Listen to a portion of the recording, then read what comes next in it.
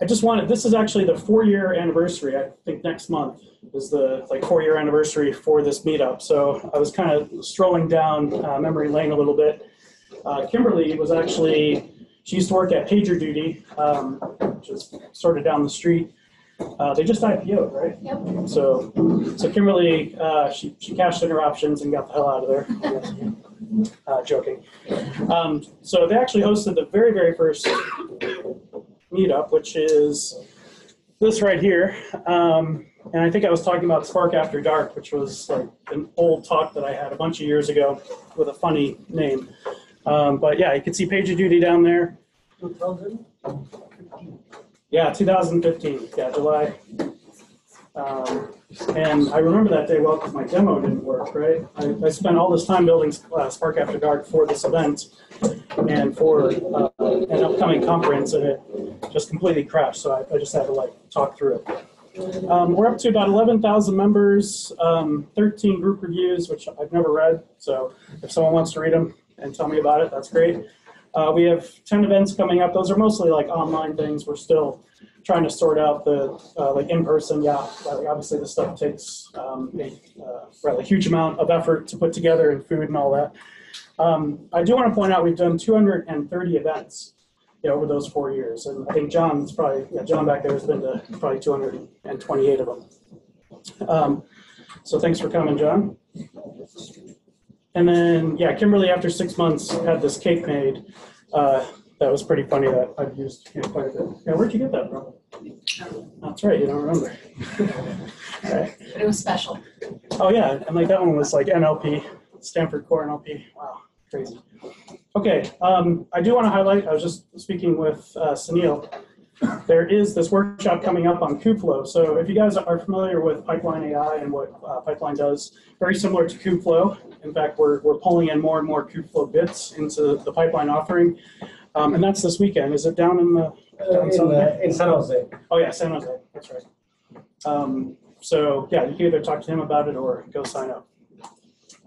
So the agenda, we're going to let you guys speak for a bit, and then we're going to get right into it. So we have Francesco, who's right here. He's going to do the Keras talk. We got Umayah from Grammarly, who's right here as well. And then we have Brett. Brett, are you there? I am here, yes. Okay, so yeah, he'll be speaking in a bit. Yeah, there he is. Watching the Blues game here, or whatever, sorry. Oh yeah, St. Louis. The screen share doesn't work. So got on the screen share.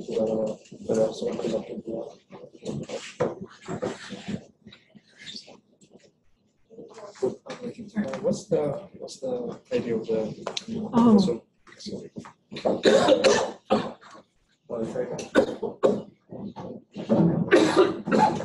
While we wait, how many of you guys already tried Grammarly? I do. Probably 20%, a little bit more. Way to go. I'll briefly talk about Grammarly. I work on the same team with Umayah. We have a so-called data team here, which is focused on customer product interaction analytics. And we have pretty heavy Spark users. And we have lots of data because our products are very engaging and users use them a lot every day. So a lot of data to analyze and understand how to make product better. And just a few more moments.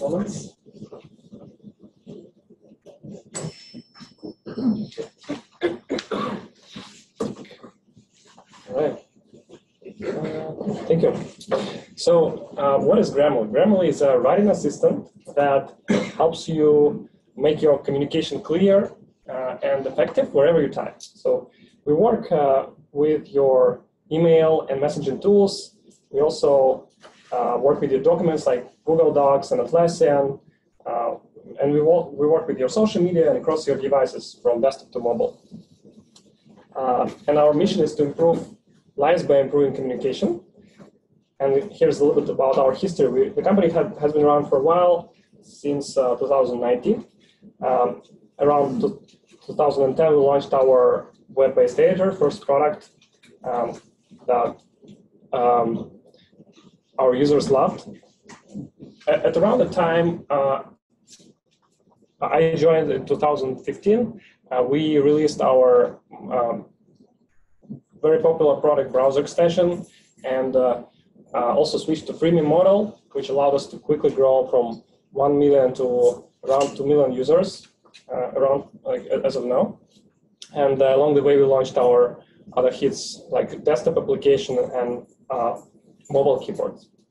So yeah, as I mentioned, we have lots of data, having a lot of fun with Spark. We'll be happy to share our experience and learn from yours. Please find me and Umayah after the talk. After the talks, we'll be excited to chat. So thanks, Umayah. We'll talk about Okay, so I'll be talking about custom expressions in Spark and how we utilize expressions in our data pipeline. So my name is Umayah Abdennabi. I'm a software engineer at Grammarly. I've been here for about 3 years now, and I've been on the data team. So as you saw, we have 20 million daily active users as of now across multiple products. And a lot of data is produced every second, and we want to understand it. We want to be able to understand the data we're getting. And to do that, we use NAR, which is our internal data analytics platform. Here's a little image of how it looks. And the reason it's called NAR is because, shredding the NAR, when you're snowboarding or surfing. In our case, we're shredding the data. So the goals of NAR was to understand who our users are, how they interact with the product, and how do they sign up, engage, pay, and how long do they stay, and allow us to make data-driven decisions. And you can see this like an overview of how it is. We get all this data, our analytics platform processes it, and spits out a report. So it takes all these events, processes it, and gives back a report that users can understand. Users here being internal Grammarly employees who use our product. So here's a run through of how it kind of works. So here a user writes a query. We have an internal SQL-like language we call GQL, which is built on top of Spark SQL. And a user will write an expression like a query like this. And that's sent to our backend, which is run Spark and Scala. And it spits out a report that will be sent back to the user via our web UI, web application. So what you just saw there was when users write queries, they use something called expressions. They use expressions to say what they want to do, what they're trying to compute, what they're trying to understand with the data we have. And in the previous query we had 2 expressions. Here the user is saying that I want all users for the event name where this property foo equals bar, and I want to segment the data by browser. So Chrome, Safari, Firefox. We want to see the amount of users who came from this browser extension by this property. And we're getting hundreds of queries a day. Users are constantly using it. We have power users who are using it to run queries that might be crunching billions of events. So you can see where expressions, how they become important, is that the same expression is being run on billions of events, and how you optimize expressions will result in latency of getting your results back. And that brings us to expressions and what they are. So to make it simple, here we have let's take a SQL query, just a simple select query. And we can see we have 3 expressions here. These 3, weight, which is basically just an attribute to a column, some expression which takes 3 columns and does some sort of arithmetic operations, and a filter clause where we just filter the events by some greater than clause. So if we take that expression, we want to understand how Spark understands it. It takes your expression, how does it understand it? Basically, it is represented as a tree. So in Spark, you'll realize that a lot of the underlying of Spark SQL is trees. Everything from the expression to the physical plan are all represented via trees. And a lot of this stems from SQL, and if you look into database theory and a lot of compilers, SQL just stems from a lot of that. So a lot of the stuff Spark is doing has been done in databases and in compilers. So Spark uses trees because they're a nice recursive data structure, and they're easy to reason about and easy to understand from the engineer's perspective. And it's the core abstraction in Spark SQL. And Spark SQL is built on top of Scala, which is a functional language which allows us to do pattern matching and efficient recursion. So you'll see that throughout Spark SQL, we're using a lot of trees to represent the data. And how the tree is computed, understood, is for example, let's say we get an input row from a table. Basically, it goes down the tree, traverses down, starts computing the attributes, and then now it starts computing the actual expressions until it results in a result. And how this looks like in code. So this is a simplified code. I didn't want it to make it too complex, so I simplified it down. And if you want to see the real, you can download the Spark source code and just go to the expression library, the expression class. So basically, it's a class that is a recursive data structure. So, and the main things you need to understand is that it takes children, which are if it has children, like we'll show an example of an expression with children, and an eval, which is how you compute the expression. And we'll go into more functions that it has later on. But these are the two main functions, the children of the expression and how to evaluate the expression. Here's addition, for example. Addition takes two children, a left and a right node. So that would be the children. And to evaluate it, you evaluate the left node, and then you evaluate the right node, and the result, you add it together. So basically, expressions are how to generate a value given some input data. You're getting some input columns, and you want to output a value. And Spark SQL uses expressions to build around 300 SQL functions. So whenever you min, max, concat, and all these expressions you typically use within your data frames or SQL, all of them are built with the expression class. Extend expressions or some child inheritor of expressions. But the issue arises is, so of those 300, what if none of them fits your needs and you need more capability? What if the expression you want isn't available?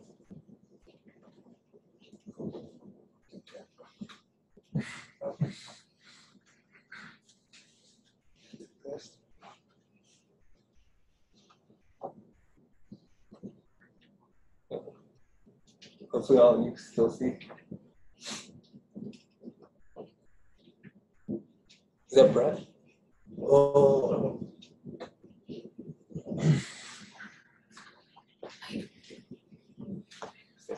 Okay. Okay. So what if the expression we want isn't available? So the most simple thing you could do is what you're probably familiar with is user-defined functions. So it's the easy way to add new expressions into Spark.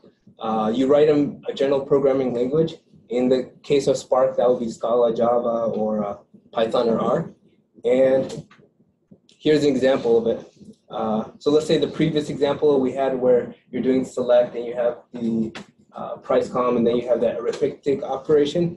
Well, you could encapsulate that logic inside a UDF like this, and then just use it in your query like this.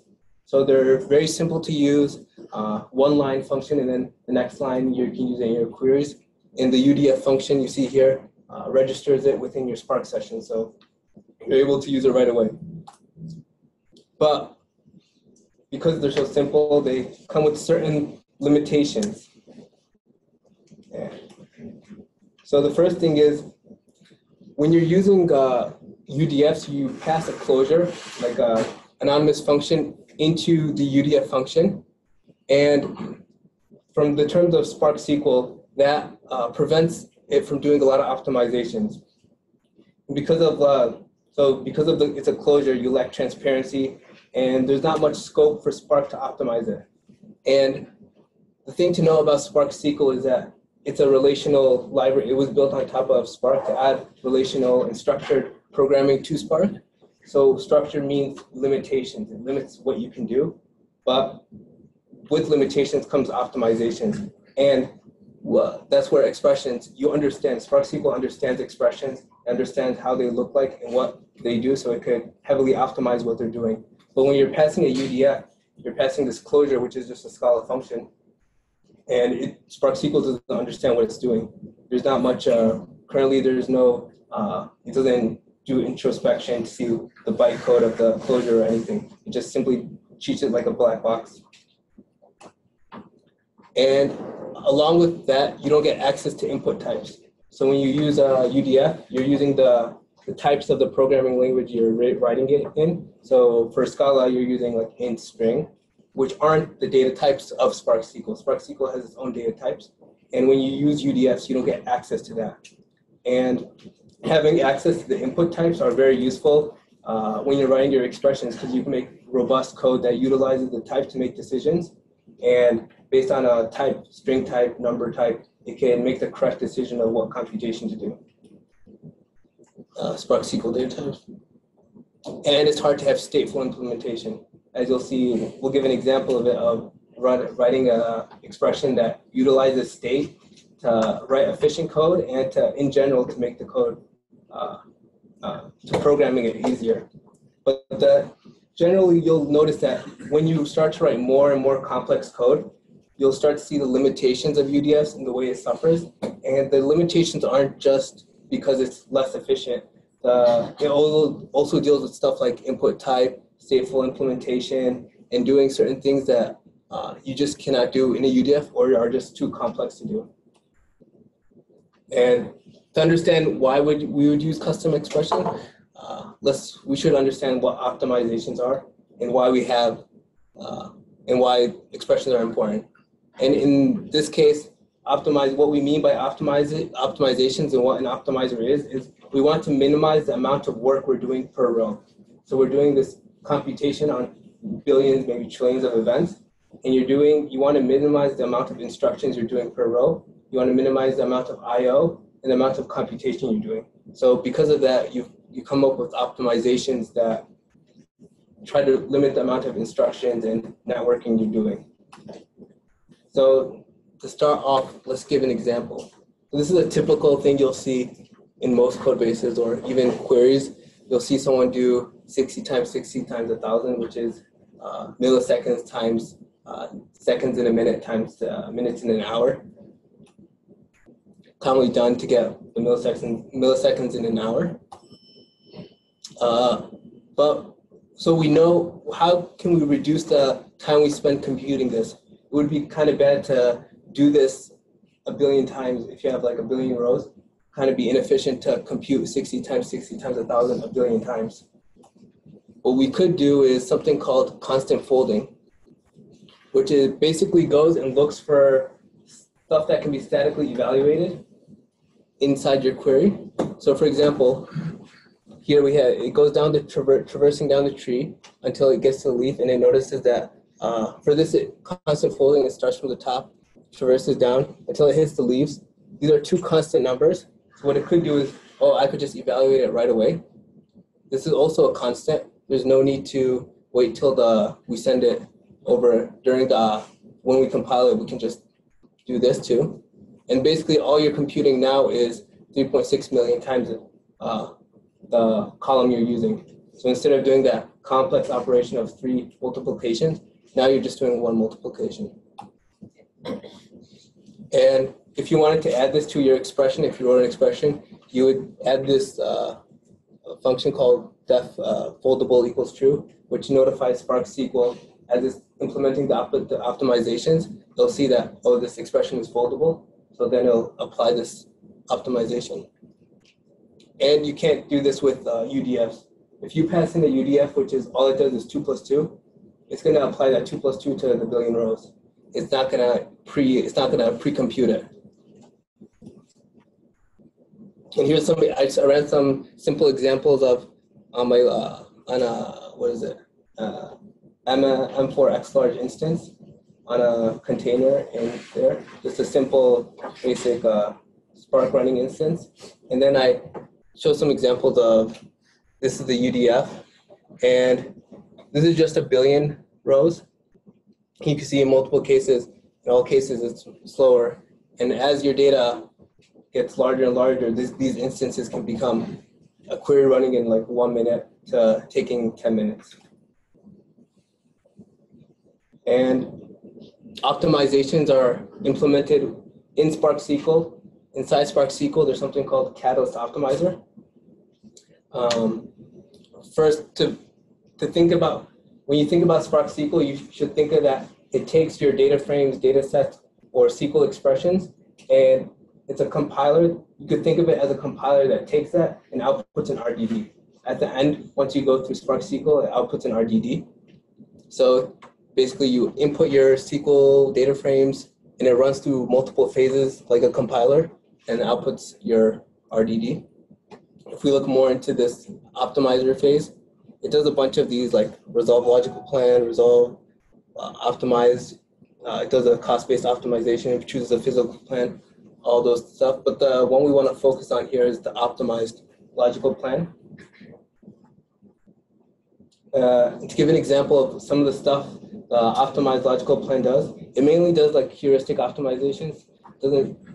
Spark SQL doesn't do much on the logical plan side, which is before it gets to the physical plan. It doesn't do much statistics on which plan to choose. It just does like simple heuristics. Like for example, this. It's called Boolean simplification.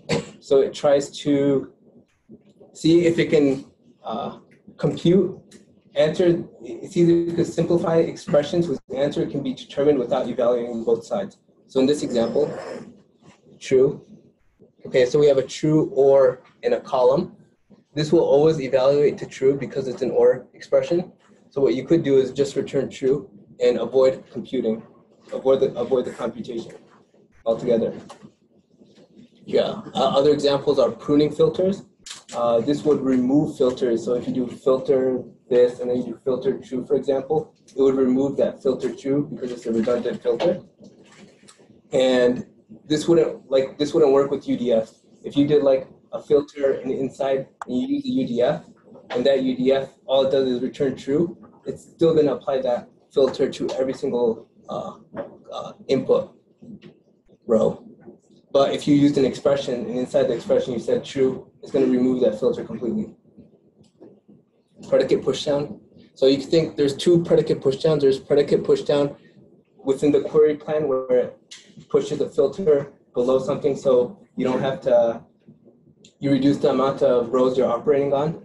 So let's say you take this column, add a column, or do this computation, then do a filter. What it could do is move that filter, if possible, it can move that filter to the beginning so that you're operating on less rows in the further down the lineage of your computation. And this actually works with UDFs. If you had a UDF and you do a filter, it could move the predicate within the logical plan. It can move the UDF around to minimize the amount of computation. But what it can't do is it can't push the predicate down to the data source. So for example, with pushing predicate down to the data source, instead of assembling all the records in memory, what you could do is you could push the filter down to the data source so that it removes, which evaluates the predicate on a lower level and discards a lot of the data before bringing it back into memory. So for example, with Parquet, if you use a filter, it can push it down to Parquet so it deals with the filtering. So what you get back, instead of like a billion results, you get back 10 megabytes. Or actually like 20 results. And here's like a example. This is an example of predicate pushdown. These results are from Spark SQL benchmarks. If you go to the Spark library, Spark SQL, inside they have a library with benchmarks. And these are benchmarks of predicate pushdown. So here's the example of if let's say your data source doesn't have any null values, so it would return 0 rows. With predicate pushdown, it can push that filter down and not spend any time bringing it into memory. This is an example of returning 1 row. And as you can see, once you return 50% of the rows, it starts to reduce the amount of benefit. But you can see the benefit of predicate pushdown. And you miss all of this if you use UDFs. Another one is simplifying casts. If you're doing unneeded casts, let's say you cast a number to a number, it can remove those casts. And all these optimizations are implemented via rules, which uses pattern matching. Here's an example. If an expression matches a rule, it applies it. If not, it just skips it. And UDFs aren't expressions. They're closures. They're written in, like, in our case, they're Scala functions. And it can't apply many of these optimizations. Here's an example of how a rule is implemented. Constant folding. Takes your plan, looks at the expressions. If it's a literal, return the literal. If the expression is foldable, evaluate it and try to see if you can simplify or fold any parts of it. Here's an example of Boolean simplification. It looks at your expression. If your expression is true and something else, it just returns that something else. If your expression is false and something else, it just returns false because false and something is always false. And this brings us to custom expressions and why, after you know optimizations and know the limitations of UDFs, how can we use custom expressions to overcome these stuff? So we don't have the limitation of UDFs. We benefit fully from these optimizations we just went through. We have access to Spark data types. Easy to maintain state. You can specify code generation, we'll give an example of, which is basically the ability to specify the Java source code that would be evaluated on every input row, rather than going down that eval tree you saw, going down the recursive data structure, which is very takes a lot of compute intensive. You can say, use this source code instead. So here's an example of state. We made this custom expressions because we wanted to convert timestamp to date. And the reason we did this is because calendar operations are very slow, and you want to minimize the amount you have to call a calendar operation. So how we did this is that we use state. We maintain state within the expression. So in this case, we want to return the input type is a long in STS, so we can specify this input type. So if the expression is given anything that's not a long, we will just fail it. And the date, what we want to return is a date type. And this is where the state is. So we say, this should be this should be a var. Should not be a val. But basically, you're saying date equals -1, blah blah blah. This is at the beginning of the expression. And then we have our eval function. And as you can see, what we do is the reason we do this is because our data is monotonically increasing. Our data is like sorted by timestamp. So usually you're looking at like 1 million events all within the same day. So what you could do is if you get one event and you realize that the previous event was from that same day, you can say, you can avoid the whole computation of computing the SQL datetime and just return the result from the previous one. And you could keep doing this until you hit the next day. Once you hit the next day, you can do this computation, but you don't have to do it until the next day arrives. So let's say you're computing, typically you'll do like a query on all the events from 3 days ago. Let's say that's 100 billion events. With this, you're only computing on the partition level, you're only computing that, you're only calling this 3 times. You're not calling it 1 billion, however amount per partitions. Here's an example of type. So we have an expression which converts the data type we're getting from, that's coming into Spark SQL into a JSON type. So it takes, in the function, we take the data type of the row, Spark SQL type, and we evaluate it. And basically what it does it looks at what type it is, what type is the input. If the input is a Boolean type, return a JSON Boolean. If the Spark SQL data type is long, do this. If it's a struct, then it does a recursive call, and it starts traversing down the struct, applying the right type to the JSON type to the result. So here we're doing something which wouldn't be possible in UDF. We're utilizing the Spark SQL data types to make a decision on what computation to do. Here's a simple expression of code generation. Let's say we had addition. Instead of doing that eval where we do left eval, right eval, so I hope you guys understand. I try to make this as simple as possible. So basically, within the code generation, you do the code generation of the left node, and you do the code generation of the right node, and you create a Java source that at the end will do the left plus the right. So whenever it's computed for every row, instead of doing that traversal of the tree structure, it's going to call this Java source, which can be heavily optimized by the CPU and the Java compiler. So how this looks like is, this was our previous one, left eval plus right eval. And what it would output would be something like this. It would be output a Java function that would look like this. It would be price, cost, and it's basically an imperative function where you don't have to do virtual function calls. The big thing with code generation is that the issue was you were doing multiple function calls, which was very expensive in the JVM, where you're having to jump to another location, empty the registers, put in the new result, maybe spill to memory. But with this, it's all in one place. And here's some examples of, so this is, the yellow is expressions without code generation. And this is from the previous result. So the main conclusion was the UDFs are great. Even though we saw the limitations, they're still great. We still benefit from them. They're simple to write. They're not as involved as expressions. When you're running an expression, you might be spending a day or two getting to the nitty-gritty details of how you want to do this, how you want to do that, how does this work, how does that work. And custom expressions are great when performance matters, when you start to do complex operations which require a lower level API. Basically, to think of this as UDF is an abstraction on top of expressions. A UDF is an expression in itself because it's wrapped within a Scala UDF, which is an extended expression. But what it does, it takes your UDF and wraps it within a expression.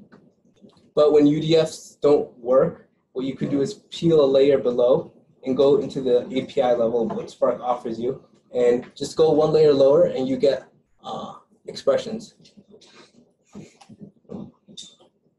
And we use both of them in our data pipeline to solve the complex problems we solve.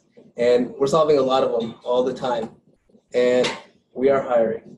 So if you'd like to solve complex problems, come join us.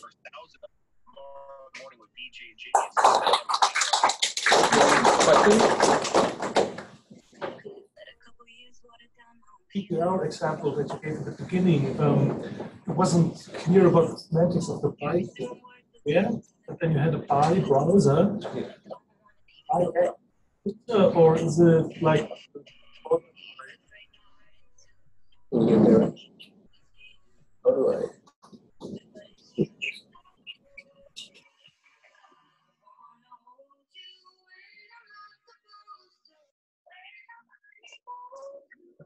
Is the by a filter, or is it the statement to order the results? Yeah, it's not a filter. So basically what it's saying is, let's say it takes all the events, so let's say a Chrome event. Yeah. It'll take all the Chrome events, and it will, instead of returning like the default is just all, you can like segment the data by the browser.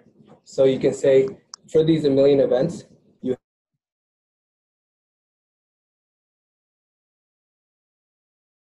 into these different columns. Mm-hmm. So it's not filtering anything, it's saying what you want to segment the data by. And what about data that doesn't come from a browser? You showed at the beginning that you had other clients as well. Yeah. So you would use this expression if the event you were using didn't have a browser, then it would just return null. So let's say you had mobile events. Yeah. Mobile events, you would use a different expression. You would say like get mobile event by device type. So it is filtering on the events, just selecting those that come from a browser, and then it's segmenting the ones that come from the browser. No, it's not going to filter. This would filter it. So if we didn't want, let's say the return type of browser was null, we can say like where browser doesn't equal null, filter out all those events. But the by in itself doesn't do any filtering. The where clause will do the filtering. So if we specify the event names we want. So here we would say like segment, Safari events, Chrome events, this events. So there wouldn't be anything other than browser events. If someone said segment mobile events and then segment it by browser, that query wouldn't make sense. So it would just return like null for the result. It'll just return a count of the event. So just in terms of language, I kind of was expecting something before the by, like filtered by, ordered by, or anything. So that's why I wasn't quite clear about the semantics of that by clause, but okay. I would say maybe we could say that it's not just by, it's like segment by, right? So the whole query is called segment, where we want to split like a time series data, but we're not necessarily interested in a single series. You might be interested to see several series at a time. Like for example, how do different browsers compare to each other? Like, yeah. Okay. Yeah. So my question is, so how are you storing the event data on Packet files on a stream? Yeah. So you're straight using it. Yeah. So we use Parquet a lot. So the by browser is it equivalent to SQL root by? Yeah. Do any type checking on the query? What was it? Type checking. Type checking on the query? We have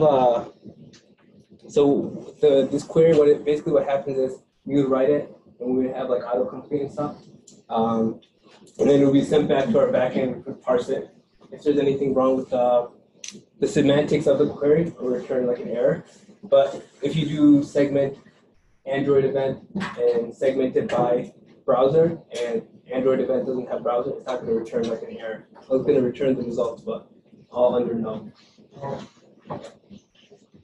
Do you have like other engines like Presto and Para, and how would you port those expressions to those engines?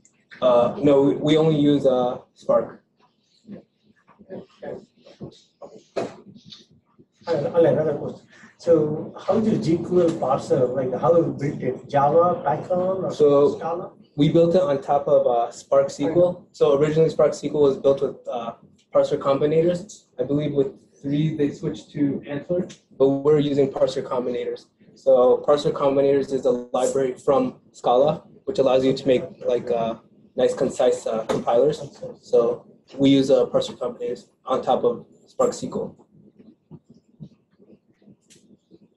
Okay. Any more?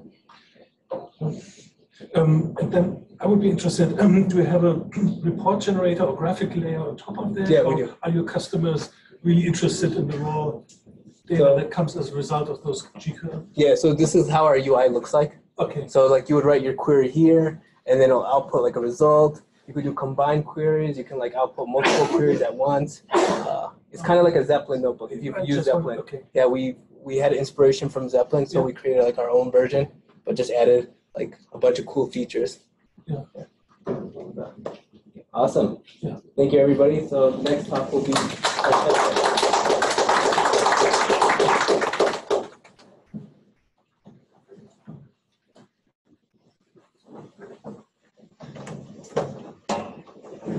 Okay, so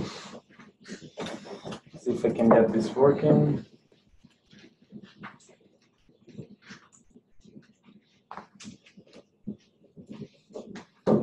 Share screen. Okay. So, yeah. You can choose which screen you want to share.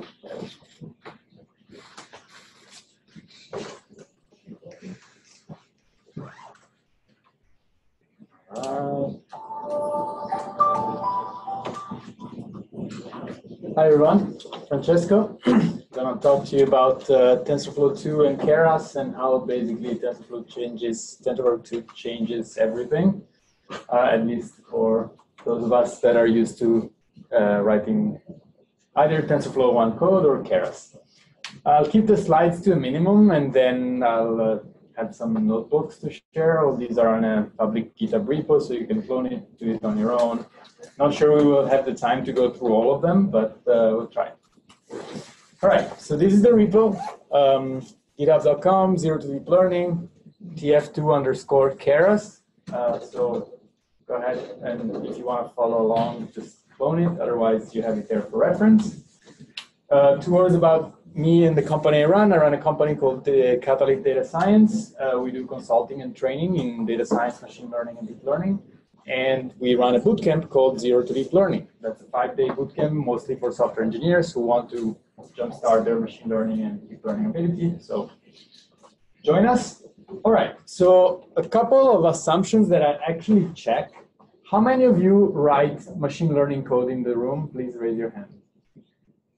Okay. How many of you write TensorFlow 1 code? Okay, very few. How many of you write Keras code? How many of you write scikit-learn code? How many of you write Spark ML code? Those who have not raised their hands, what machine learning software do you guys use? PyTorch. Anyone? Okay, so I assume that you are. I see that in the room there are like quite a few people that have written Keras or TensorFlow code before. So I assume you're familiar with those. Actually, let's check this second assumption. Are you curious about TensorFlow 2.0?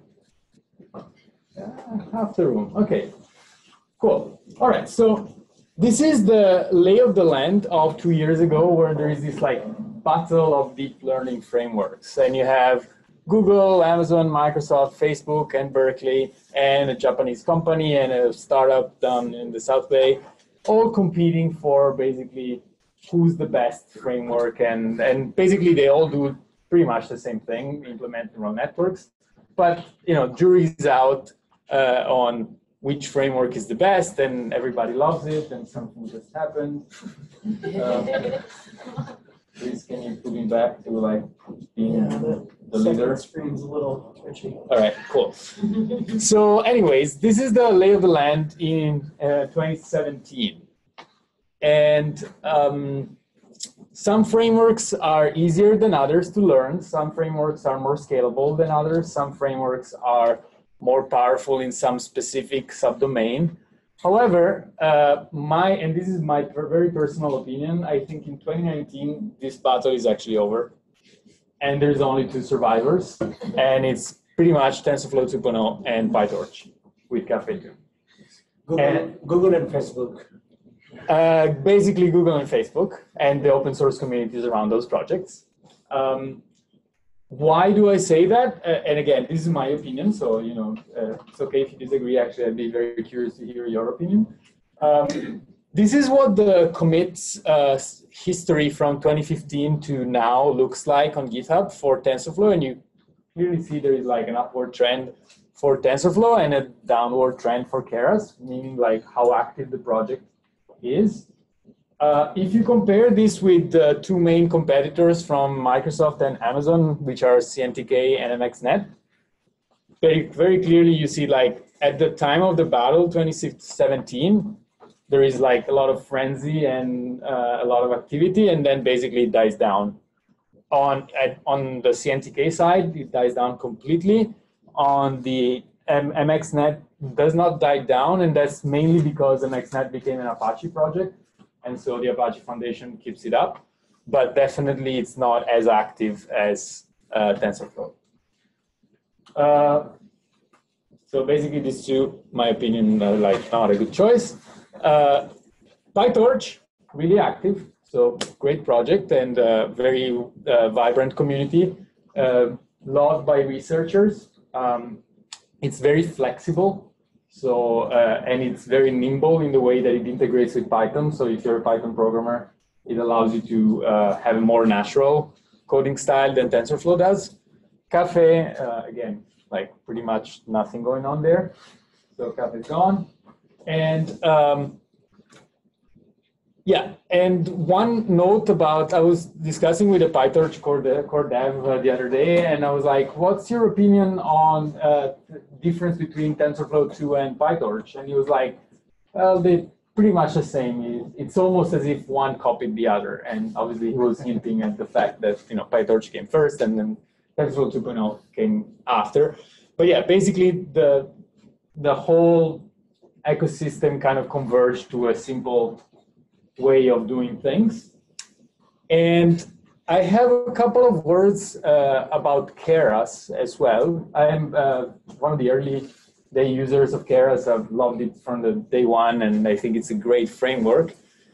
And these were my two main reasons to love Keras about all the other frameworks. It has a simple API, and it supported multiple backends. You could switch from Piano to TensorFlow to CNTK to MXNet. And so even as a trainer, it makes it very easy to justify when you go into a company and say, learn Keras, because if you then want to use it with a different backend, you can, and you're not tied to a specific, there is no vendor lock. But the problem is the guy who invented Keras works for Google now. Exactly. So that's one evident problem. And I'd say more on the technical side is that the API of Keras has been adopted as the default API of TensorFlow 2.0, yeah, which makes it basically redundant. And all the other backends basically stopped supporting Keras, either because the project died or because, well, basically because the project died. So the multiple backend is not relevant any longer either. So in 2019, I actually think it's preferable to use TensorFlow.keras rather than the open source Keras, because it has a better integration with the TensorFlow ecosystem, and it supports hardware that the open source version doesn't. So that's the way it is, and it does have a vendor lock-in to Google. You know, by TensorFlow being open source, there is a little bit of that, but I think the pros overcome the cons as of right now. And yeah, learn tf.keras and PyTorch. That's as much about the slides. I want to comment a little bit about what's new in 2.0. It was announced in 2018 August in the mailing list, and then the alpha was released in March, so a couple months ago at the Dev Summit.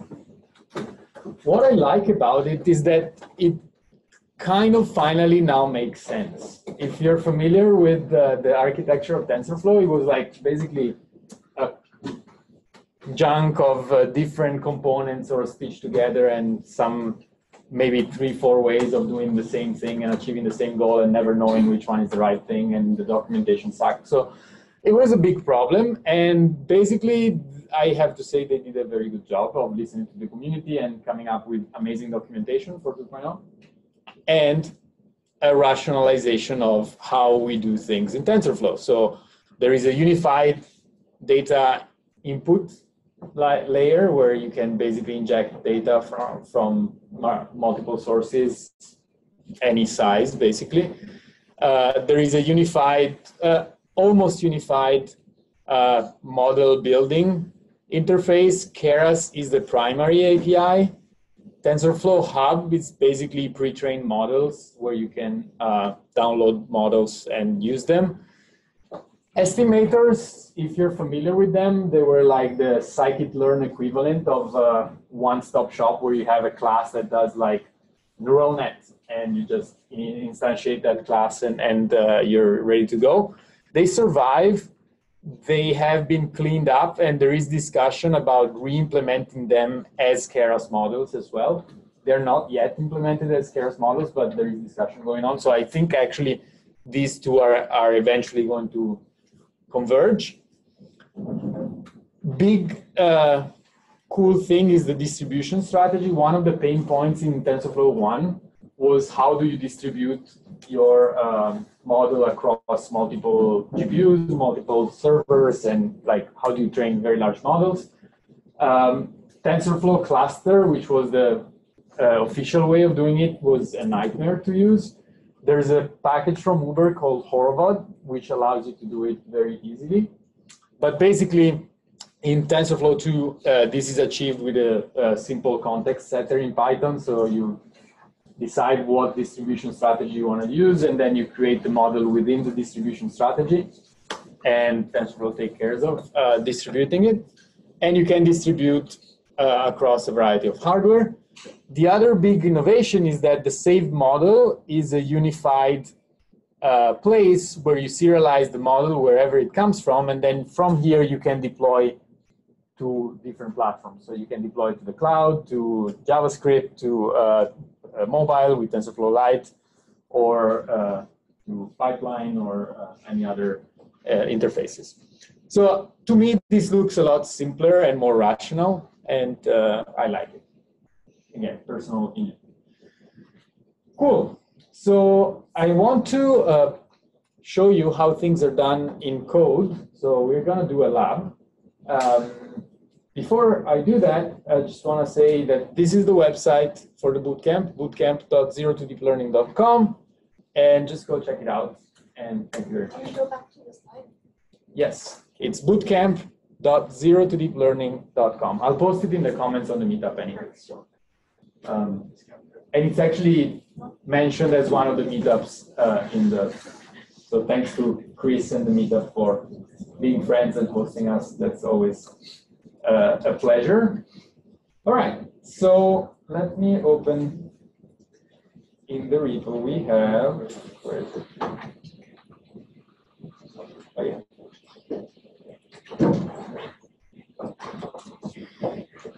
Okay, so this is the repo.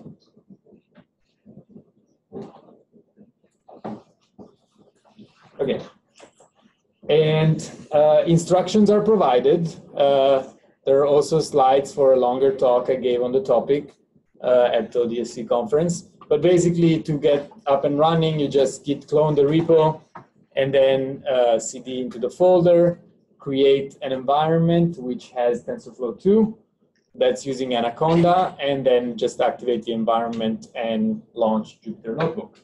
That's pretty standard if you do that any data science work, so I assume all of you are familiar with this workflow, but if not, just follow the steps and it should be easy. Okay, so notebook number 1.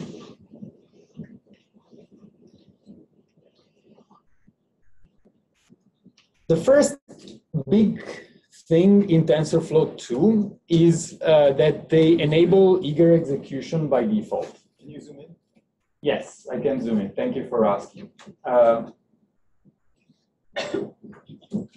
better? Cool.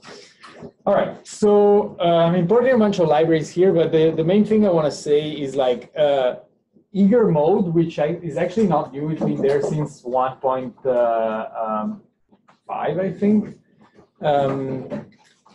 It's enabled by default. And that's a big change because this is what happens if you create a tensor and execute the operator, a TensorFlow operator, like, for example, matrix multiplication. What you see here is the result, the intuitive result of multiplying this matrix by itself, which if you've ever written any TensorFlow code, that's completely different from standard TensorFlow behavior. Because normally what would happen is when you write this line, this would create a DAG in the, like an operation in the TensorFlow graph. And it's like Spark, like the talk we had from Umayah. You have basically created some nodes in the tree, but you then need to open a session and pipe the data through the tree to calculate the result. Which is really cumbersome, especially if you want to debug. It's great for doing distributed computation on millions of data points, but when you're still prototyping your code, it's actually not the right way of doing things. Whereas this brings back a more natural flow where you just get the result that that you would expect from. So the result is calculated right away, which is useful, and you can also convert it to a NumPy array. And this is very much like the PyTorch interface, where you have a PyTorch tensor, and if you do tensor.numpy, it gives you back the NumPy array. So let's play with it and build the model using Keras. First of all, as any Data Science 101 tutorial, I generate some fake data. This is called the Moons data set. It's basically two components, and the interesting thing is that you cannot separate them with a straight line. So the whole thing here is a simple model like a logistic regression will not work because they can only draw a straight line. You will need to have a deep neural network with some layers at least in order to separate them. All right, so we define a model, and this is pretty much Keras. Okay, the only difference is that when I imported the sequential and the dense layer, I imported them from TensorFlow.keras instead of from Keras. But everything else is exactly the same. You may not be familiar with this way of defining the model where you use a list of layers in the sequential initializer instead of doing sequential empty and then model.add. That was the original way of doing this, but it's the same. I'm defining a model here with a dense layer with 8 nodes and 2 inputs, the 2 features, and a tanh activation function. Then a second layer with 2 nodes and a third layer, which is the output layer with 1 node and a sigmoid activation. Okay, so this is like a simple 3-layer neural net. Compilation is the same as in original Keras. You compile the model. Compiling the model, for those of you who are not familiar with it, it means you specify what the objective function of the model is, the loss, and what the optimizer is. So you tell basically to the model what being a good model means and how is it going to get to being a good model. Okay, so that's the optimizer and the loss. One important thing about TensorFlow 2.0 is that the optimizers and the losses have been unified between TensorFlow and Keras. So there is no more duplication of the same thing, which was, for example, Atom Optimizer or binary cross entropy, which you had an implementation in Keras and a separate implementation in TensorFlow. This has been unified, and so you can, this is great because now you can mix and match. You can take a Keras model and train it as an estimator and vice versa. The other thing that stems from eager execution is that model now behaves like a function. This is different from Keras open source. In Keras open source, you need to call model.predict, and Keras will take the data and pipe it through the DAG, opening a session and give you the result. Now, since we are in eager mode, model is a function, and so model open paren data will give you out the output of the model, which is great because you can debug more easily. Why? Let's redefine the model using the functional API. Raise your hand if you've seen the functional API before. Okay, not many of you, so I'll go slow here. So Keras has a different way of defining models called the functional API. This is the exact same model we had before. Let me make it a little bigger here. So this is the exact same model we had before. However, instead of defining it as a stack of layers, as a list of layers, we define for each layer what's the input and what's the output, and we connect them as functions. So we have an initial input, then the first layer, which takes the input and returns a certain output. Then we pipe this output as the input of the next layer, and then we keep doing this until we get to the outs. And here, notice what I'm doing. I'm defining 2 models. Model 1 takes the inputs as inputs and the outputs as outputs. And model 2 takes the same inputs but outputs 1 layer early. So this two-dimensional inner layer just before the output. Why am I doing this? We'll see it in a second. So ignore model 2 for now. Model 1 is the model, is the equivalent of this model. I compile this model, again defining the algorithm for optimization and the loss. And then this time I fit the model on my data. So model.fit works pretty much like in Keras. The model is being trained. And so model 1 applied to the data gives me an output tensor like I expect. However, since model 2 is between the two tensors and we are in eager mode, I can, without having compiled nor fit model 2, I can execute model 2, and model 2 will actually use the same weights from the trained model 1, so they share the weights, and I can look at what my data looks like, X, from the perspective of, where is it, of this layer here, the second to last layer. And that's interesting because what you see is that just before the classification happens, the network has learned to represent my data in such a way that is now easy to separate with a straight line, actually probably somewhere like this. Okay.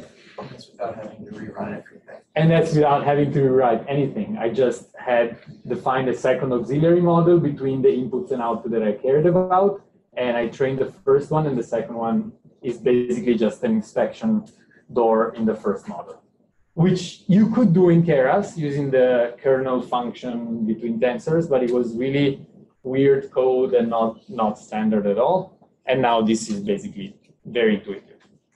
Okay, I hope. Cool. The fact that now Keras is part of TensorFlow makes it so that I can mix and match code from the two APIs. So here I'm defining a custom model that inherits from the Keras model class and has 3 layers that are dense layers.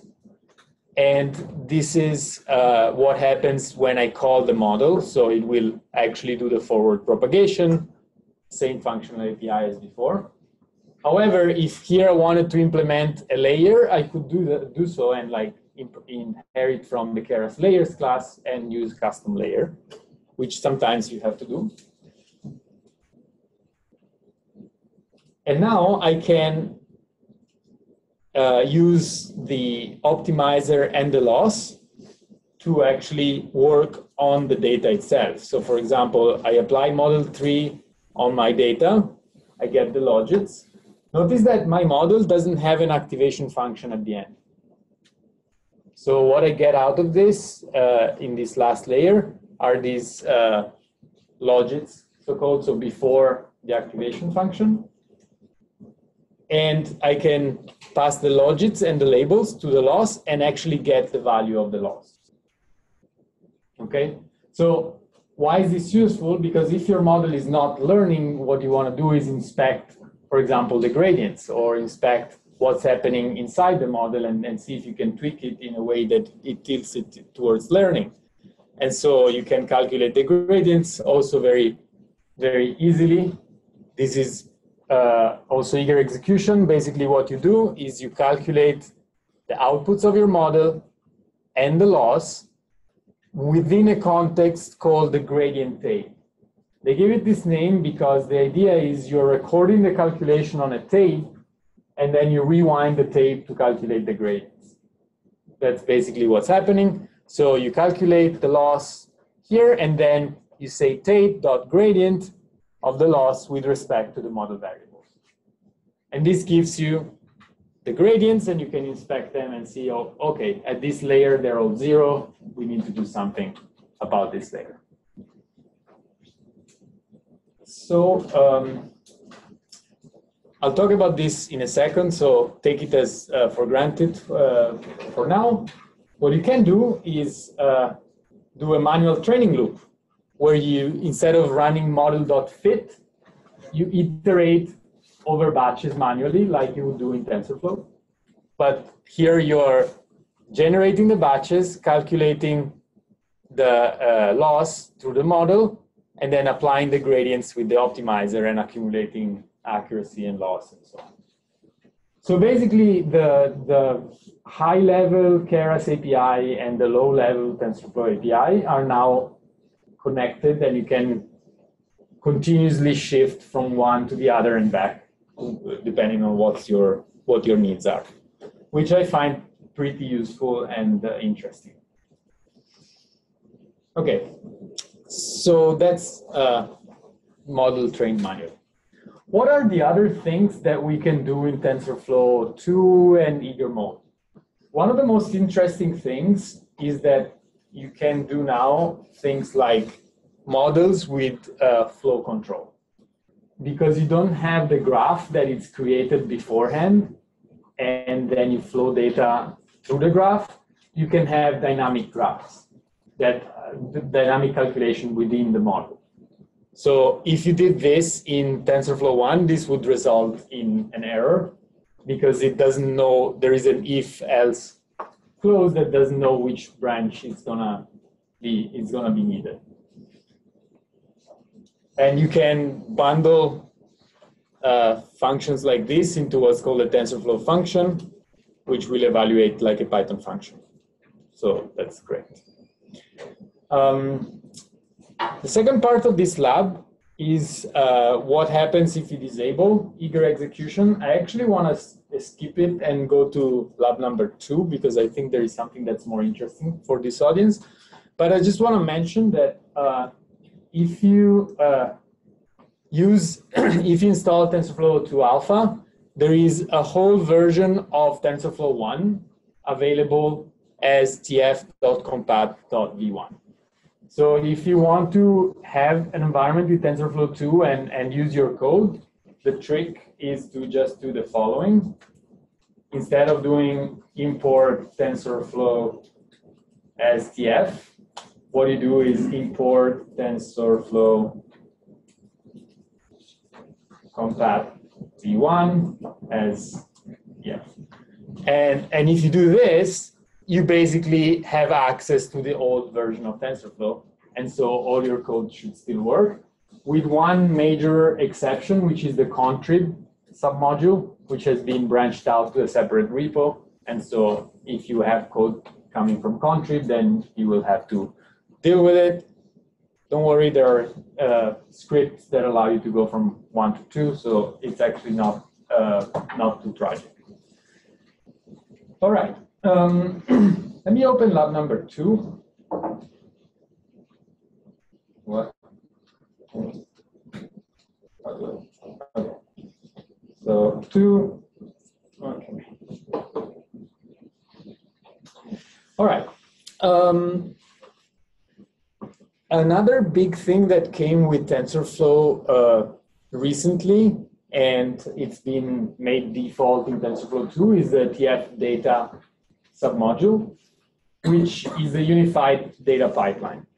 And I think it's relevant to Keras users to learn to use it because it has a lot of similarities with the generator interface. And so you find you have 2 ways of doing the same thing, and it's actually good to know both of them. So let's say we have some image data here. I'm loading the Cypher data set. So we have 50,000 images and 50,000 labels. And these are labeled from 0 through 9, 10 classes, common objects like a truck or a car and so on. And we want to classify them. So what you would do in Keras, you would create a model. In this case, I'm creating a very simple model that doesn't even have convolutions, just to run it faster. And then use the image data generator to flow these images through the model with the function fit_generator. And if you've never seen this, let me walk you through what it is. So basically, you create an instance of this class, image data generator, which can do many things. Here, the only thing I'm doing is rescaling the pixels so that they become floats 0 through 1. But you could also use it for data augmentation, so like rotations and shifts and rescaling of sorts, zoom in and out, etc. And then this is a Python generator, so you can use it to flow data batches, basically, from tensors. X-train and Y-train, in this case, are the two tensors. And I'm flowing batches of 256 images and 256 labels. I'm shuffling them. And then this is a Python generator, so I can just call next to get a batch of images and labels, which look like this. And I can run the model fit generator on the data generator to train it on the images. This is useful not so much when you have a data set that fits in memory, but when you have data on your computer and you want to flow data from the file system. Because instead of doing data gen flow here, you can do flow from directory or from data frame. And this will flow the images from the file system, which is great because you can basically have as many images as you want, even many more than fit in memory, and just flow them in batches. TensorFlow has a similar way of achieving the same result through the dataset API. And this is similar. I know there are Spark users. This is very similar to the Spark datasets, data frames API. You basically create a dataset from something, and you have from tensor slices, but you can also create from other things. There is a text dataset. There is text line dataset, there is a TF record dataset, and in the experimental module, there is the CSV, experimental. There is a CSV dataset, which I find quite useful. So however you create the dataset, this basically is a pointer to the location of your data.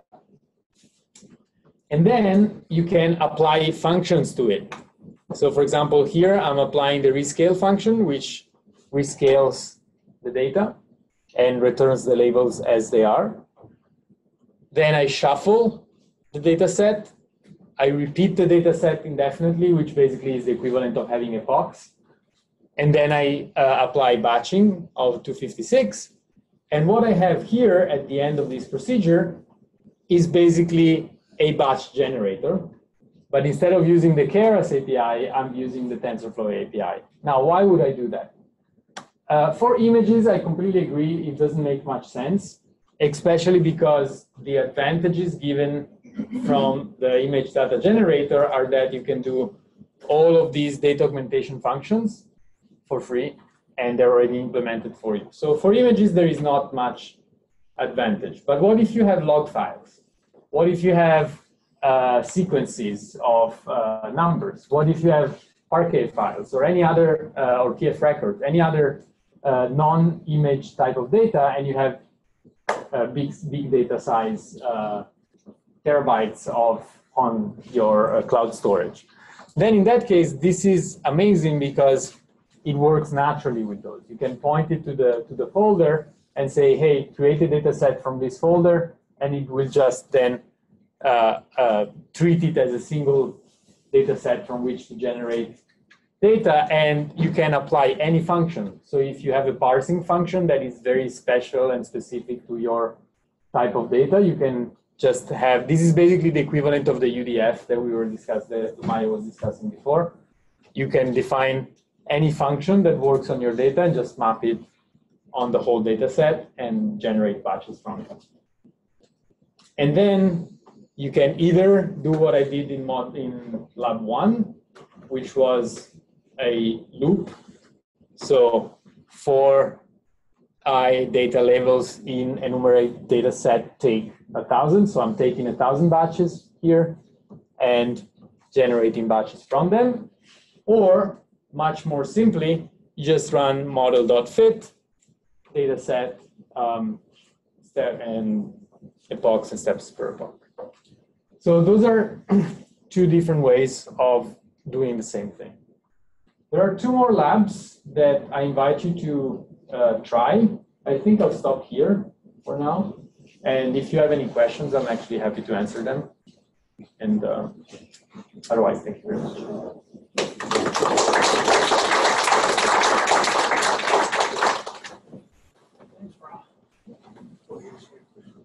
Yeah, sure.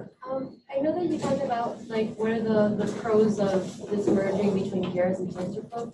Yeah. But what are like some of the most common pitfalls of having this?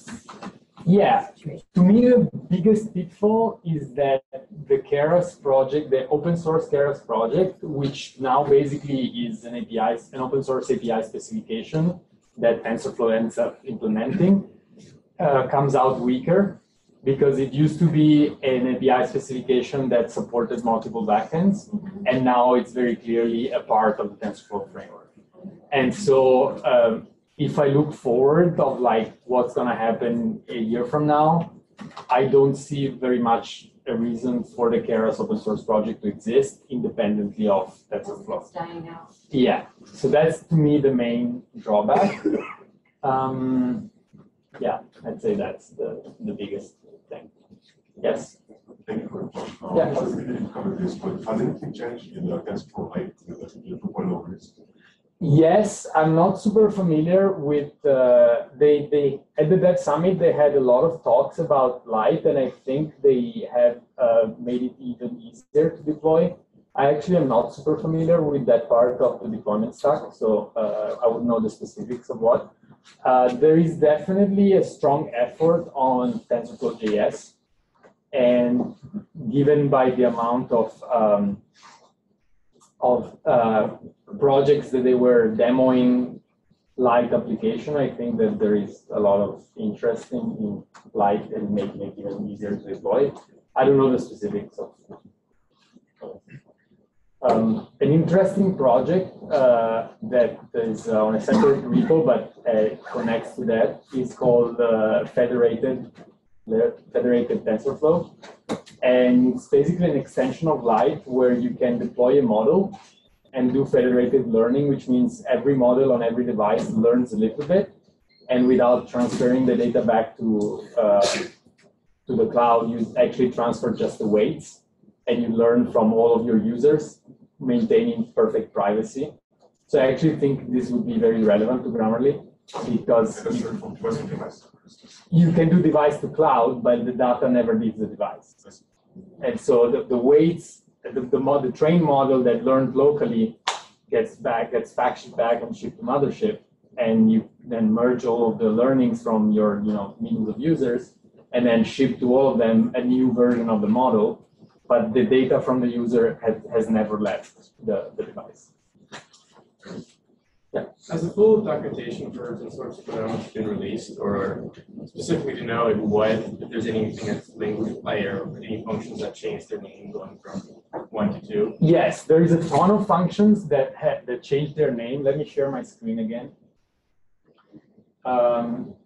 There is a lot of rearrangements, and there is quite a good explanation in the TensorFlow doc.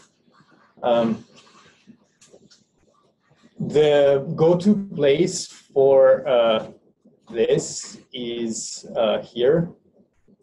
If you do TensorFlow org /alpha, that's basically where all of the TensorFlow 2 stuff is. And there is the first two articles, the effective TensorFlow 2 and how to migrate, document all that, like how the APIs change. Basically, there is quite a bit of rationalization in terms of, like, for example, math functions, they go into a submodule called math. And optimizers have been unified and duplicated, things like that.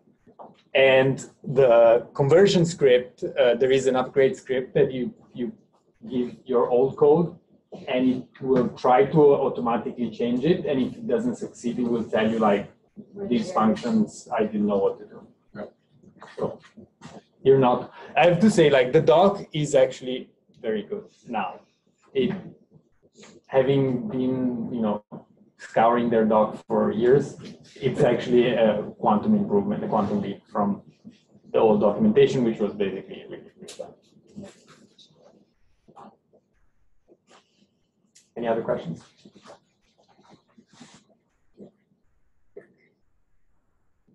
Cool. Thank you, guys. All right. So Brett's gonna share his screen. I think we gotta turn this up.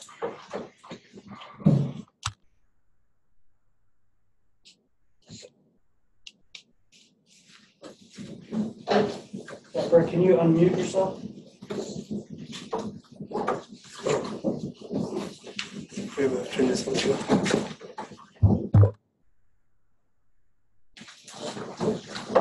So Zoom, I think, might have them.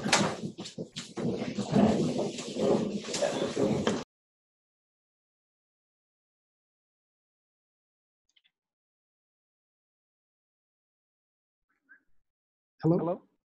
Oh, there we go. Hello, world? Oh.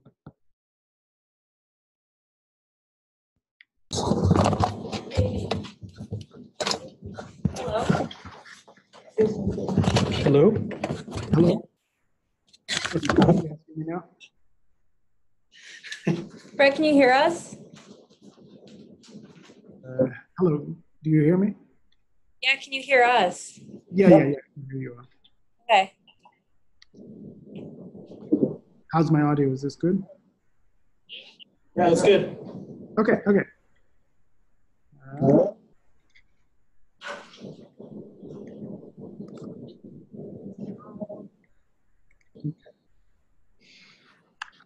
So Brett literally moved to Missouri like in the time that we planned this to today.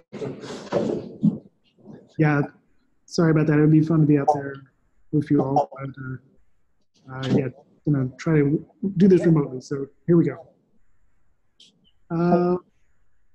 Good? Okay. About a year ago, they had the Stanford Dawn Bench competition. There was, broadly speaking, like 2 computer vision problems and then a NLP problem. And so at the time, I kind of wanted to work on the NLP part, but I didn't really have the time and resources to go after it. And then late last summer, they decided to start allowing people to, they decided to have like rolling submissions so people could resubmit new results. So I started working on this problem again. Historically, I've done a lot of computer vision stuff, and I've not done a ton of NLP. So this is kind of like a good problem for me to really go deep into NLP. So it's kind of new territory for me. And so as a result, I've learned like way too much about this SQuAd problem, we'll say. So I thought I would just sort of share, some of the stuff I've learned as sort of a jumping off point for anybody else who's interested in this field. So at a high level, we'll look at the SQuAd problem itself. We'll look at the seek-to-seek paper, which I think is the basis of most of these approaches. We'll look at 4 different methods of solving the SQuAd problem. And each of them was the state of the art at some point in time or another. So we'll sort of look at how each one works and what makes them different. From there, we'll jump over to look at the version 2 of the SQuAd data set, which is a very hot, modern area of NLP research, so a whole bunch of people competing on this. And then we'll sort of look at the stuff that builds up to the BERT paper, which came out last fall, which is, I would say, pretty close to the current state of the art for this field. And then at the end, I'll try to leave you with some new next steps and where to go from here.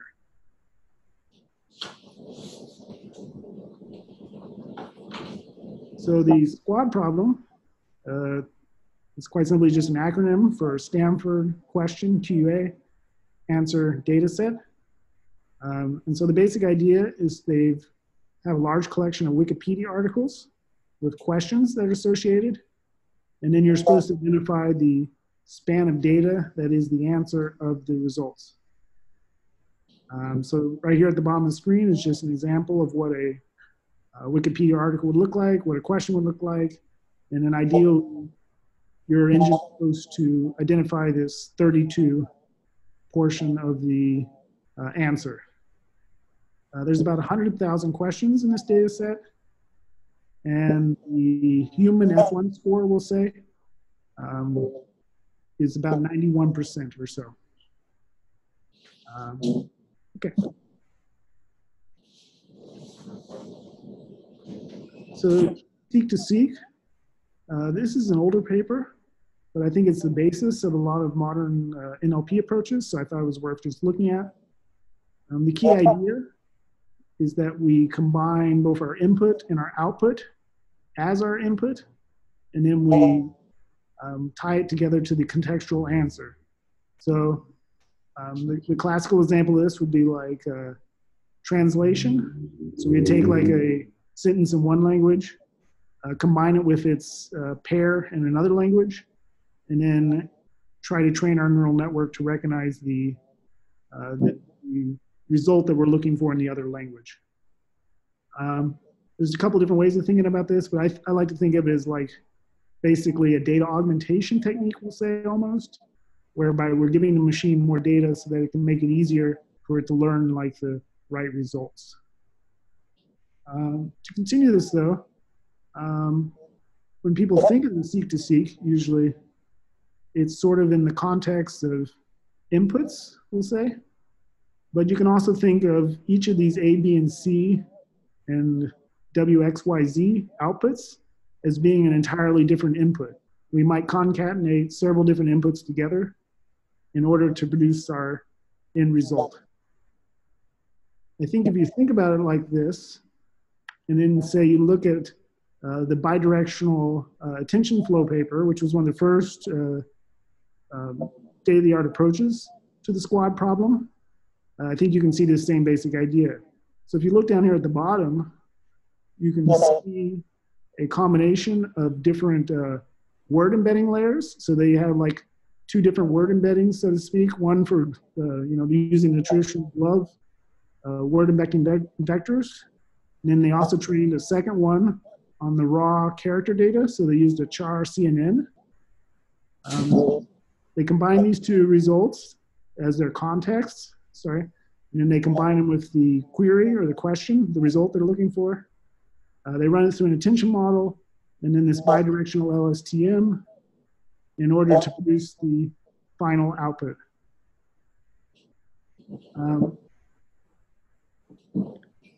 This is a little bit older approach, but it's kind of the same concept as the basis of the other approaches we're going to look at here. The next one we'll look at is DRQA. This is a paper out of Facebook from a couple years ago. I would say the crucial difference between this one and the BIDAF, the BIDAF, is that we're adding one more input layer, which is the document metadata itself. This means that then the attention network at the end it has a context of the right Wikipedia articles to be looking into, and this by extension improves the results. This particular slide is from a different paper that I was looking at, but what I liked about this is they compared and contrast the BIDF that's on the left here with the DRQA models, and basically the DRQA is a little bit simpler and but actually produces better results. If you take this idea of adding more data to the model, to its logical conclusion, then we might literally add, say, a half dozen layers worth of potential information sources and then use the neural network to try and make sense of it all. So this is FusionNet.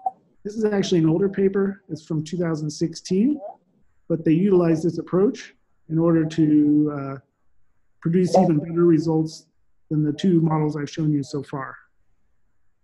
The problem with this is that basically we're adding so much data to our network that the end result is starting to go pretty slow. So then what's interesting is the FusionNet people added on top this simple recurrent unit. If you're familiar with RNNs and unrolling RNNs, I would think of this model basically as conceptually unrolling the RNN into something kind of like a CNN style approach. The practical upshot of this then is that they have something that can train much faster and simpler than the traditional bidirectional LSTM approach. And then if we take this idea and go one step further, we might build an entire full-blown CNN style residual block approach for our data. This is basically how QA works. This is a paper out of Google from last year, May or so of last year, 2018. I would argue that the CNN approach isn't as powerful at detecting as the LSTM approach, but because it's a CNN approach, it can be made bigger. So basically, this model can be made much larger than the LSTM approaches we've been seeing before. And as you'll see here in a second, that allows it to scale up and produce even better results. So here's the Dawn Bench leaderboard as of the start of last month. What we can see here is all these different approaches I've shown you. Each one was at one point or another the state of the art in this field. On the left side here, what I have is basically what under perfect conditions these networks will train to roughly. So the BIDAF will get up to around 76% if you give it a significant amount of CPU time. DRQA can get up around 78% for an F1 score. The FusionNet plus the SRU approach does even better at around 82%. And then finally, QANet can be trained up to around 84% for the SQuAd problem. So then I'll have you look over here at the third column over. So this is the time that each approach is taking. So the original BIDAF approach, running on an old K80, took about 8 hours to run. DRQA is roughly an order of magnitude simpler. It runs somewhere around an hour. The official Google submission for QANet is 45 minutes. We'll come back to that one here in a second. And then last month, the Fast FusionNet, or FusionNet plus SRU, which they labeled Fast FusionNet, was able to produce a 0.75 F1 score in under 20 minutes. So I attempted to get each of these running for you. BIDAF, all the code for that was like PyTorch 0.3 era stuff. And then we relied on older versions of CUDA. So I tried to bang on that for a while. It didn't have much work. I'll demo the DRQA running on a T4, the exact same machine. That's the fourth place result up here. I attempted to get the FusionNet and SRU code working, but I had some difficulties with that. And then we'll also demo QANet running on a TPU here. So let me escape out for a second.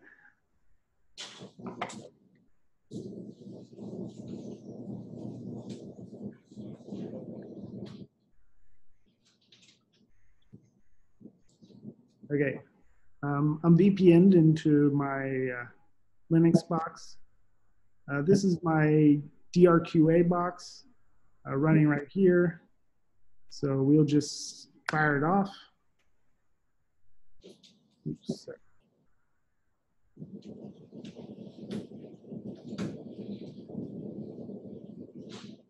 All right, we'll come back to this one in a second.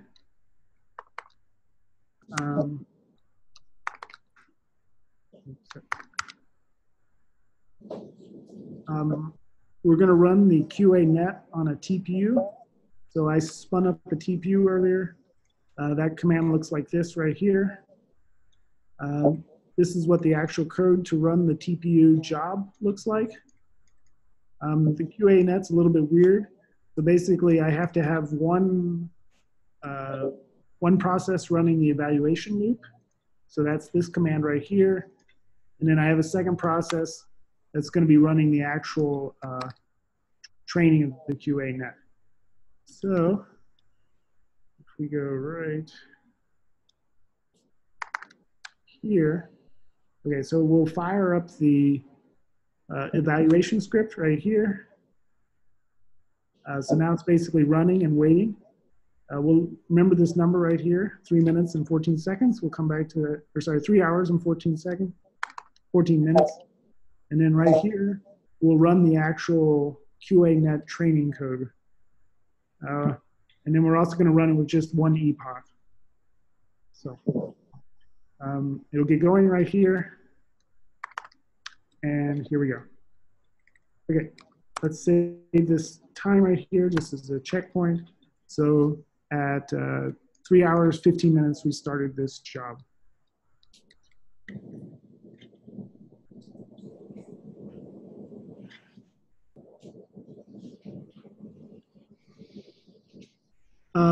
Okay, so now we'll look at the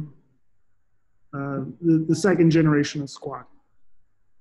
The problem with the SQuAd basically is that these neural networks overfit to the results, we'll say. So what happens is that basically you can give it an adversarial question and the network will find answers that are basically nonsensical. So for the SQuAd V2 of the data set, what they did is added 50,000 human-generated questions that are designed to all have negative answers.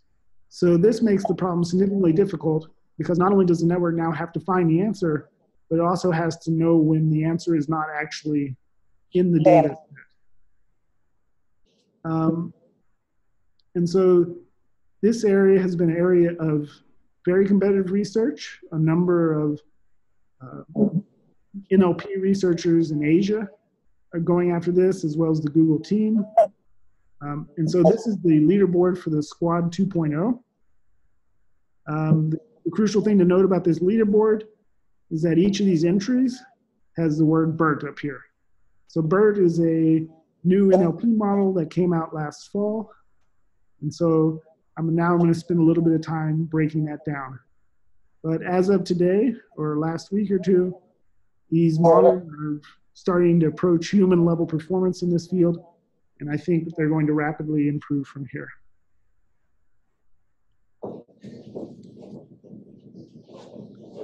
The first important concept you should know is this idea of this transformer model. I think of this conceptually as taking the seek-to-seek model from before and basically making like a formal version of it, whereby you can basically take any input data, any combination of input datas, and then you can map them together using roughly the same concepts, but using much more CPU cycles, but you also get much better results.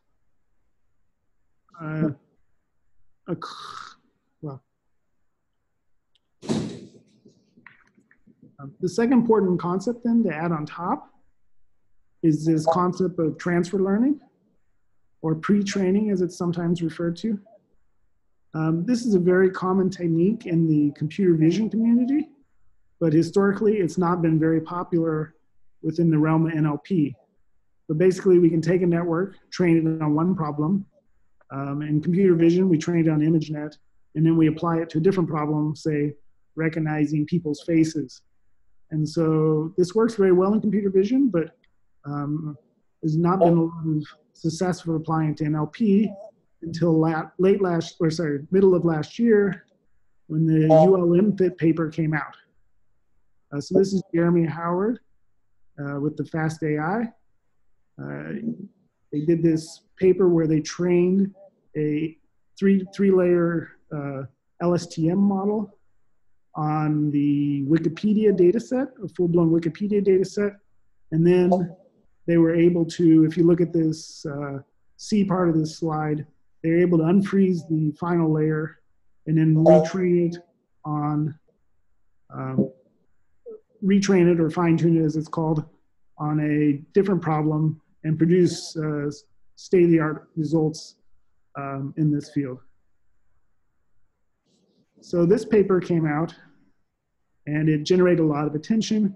And so as a result, then the Google team basically took this idea and ran with it and produced what's the BERT model. So the BERT model uses a bidirectional transformer model. This can sort of be thought of conceptually as being similar to the bidirectional LSTM, but instead replacing the LSTM modules with transformer modules. There's a couple other variants of this out here. This is showing them up here. The Elmo model sort of has two LSTM networks that are overlaid, but they don't technically talk to each other. OpenAI's GPT model is using a directional graph. It always goes to the right. There's actually some interesting properties with this because you can make it larger. But basically, BERT then uses a large collection of these attention layers and a large collection of transformer heads in order to produce state-of-the-art results for doing NLP tasks, as well as being trained on Wikipedia to start with. So this is significantly computationally expensive to build this model, although there's been some recent progress in that area as well. But what we'll do now is look at one more demo, and then we'll see if our QA net has had any luck. So,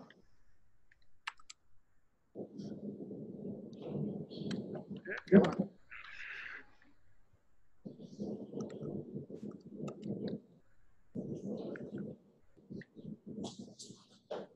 Okay, so first, let's look at our QA net.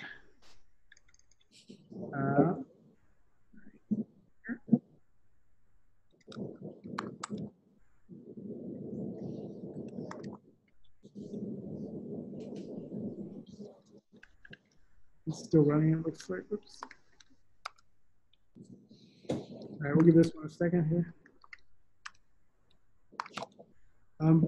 So there's this company called Hugging Face that develops AI chatbots.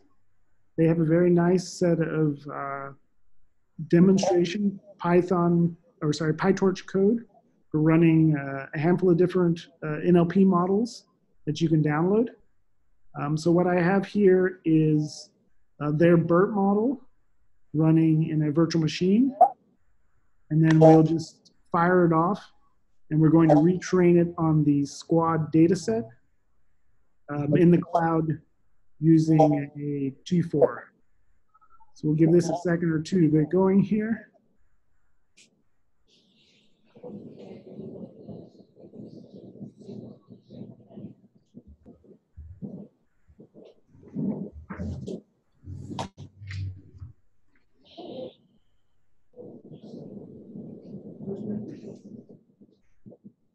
Okay, so it's running here. It'll take about 2 hours to do each iteration, as we'll see here. And then we run it for 2 iterations over the data set, or two epochs rather. So this particular run will take about 4 hours to run. Now let's go back to the QA net real fast. Okay, here we go.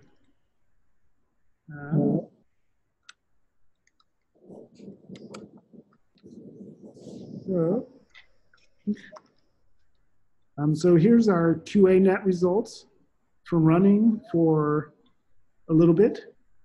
We've evaluated to an F1 score of 0.76, and we've run through approximately 20,000 global steps.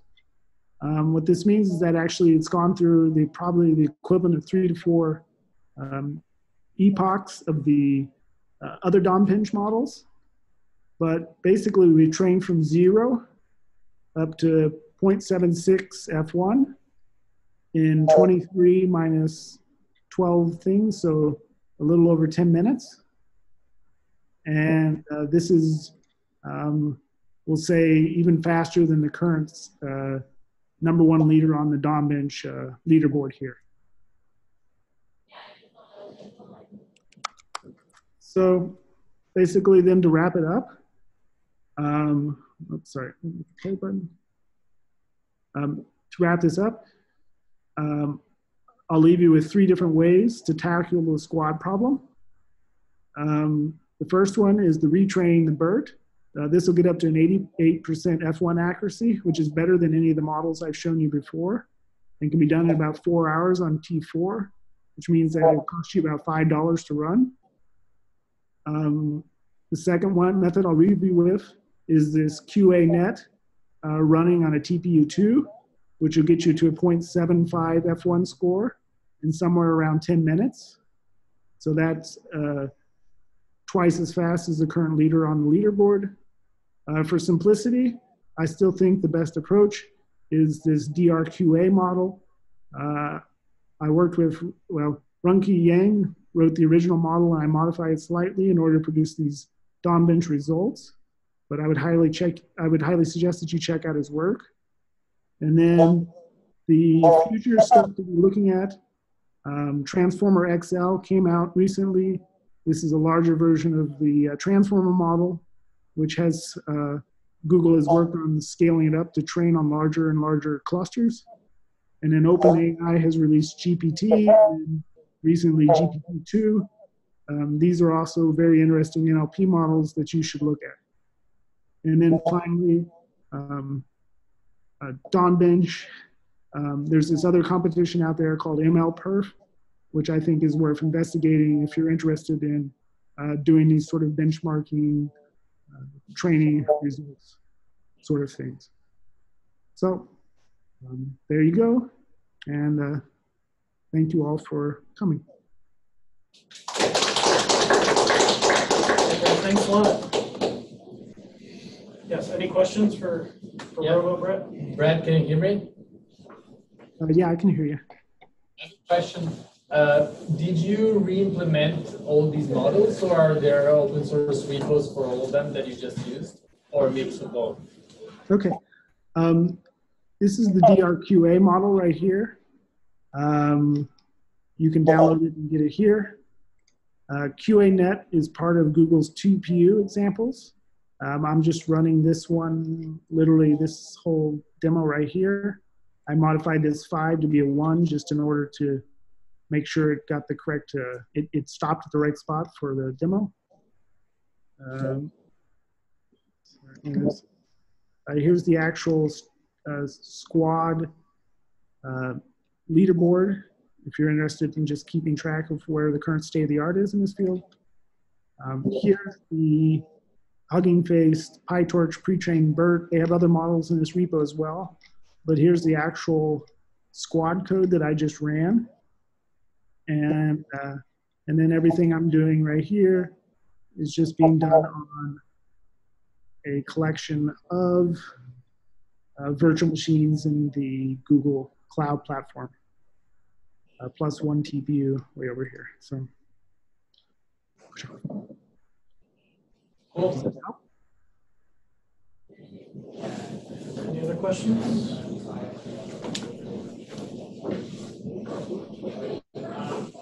Yeah, man, thanks for staying up. It's 2 hours ahead. Yeah, it's 10:28. I don't know if anybody's kept an eye on the Blues game, but that's what I'm supposed to be watching right now. So. All right, man. Thanks a lot. All right. Thank you very much for your time. See you soon. Thanks for coming, everyone.